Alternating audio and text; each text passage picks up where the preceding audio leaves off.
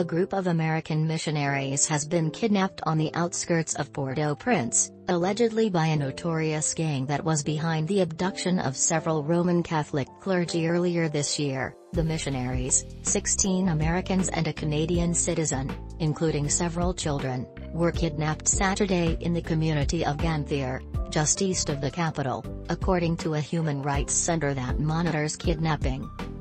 The group was reportedly taken in the area of La Tremblay after returning from visiting an orphanage. The gang believed to be behind the kidnapping is known as 400 Ozo, which operates in the area of Poix des Bouquets and is known for attacking vehicles and kidnapping people from cars and buses.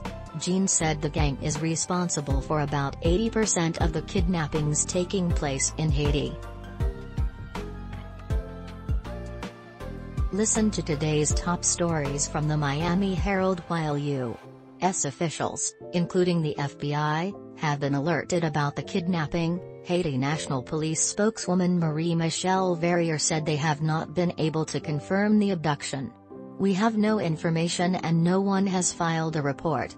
The brazen kidnapping of the Christian missionaries is the latest in a wave of abductions in Haiti.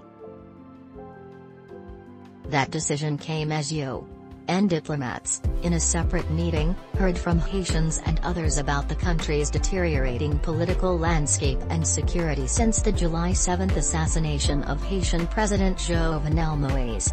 On Sunday, Haitian Prime Minister Ariel Henry, commemorating the 215th anniversary of the death of founding father Jean-Jacques Dessalines, was prevented from laying the traditional wreath at Pont Rouge, just north of the capital, where Dessalines was assassinated. Local media reported that heavily armed gang members blocked Henry from laying the wreath and his delegation was forced to leave under a chorus of automatic gunfire. Henry made no mention of the incident on his Twitter feed when he noted that he had deposited an arrangement in memory of the emperor at the altar where his remains lie. The altar is at the National Pantheon Museum, known as the Mupana, across from the presidential palace.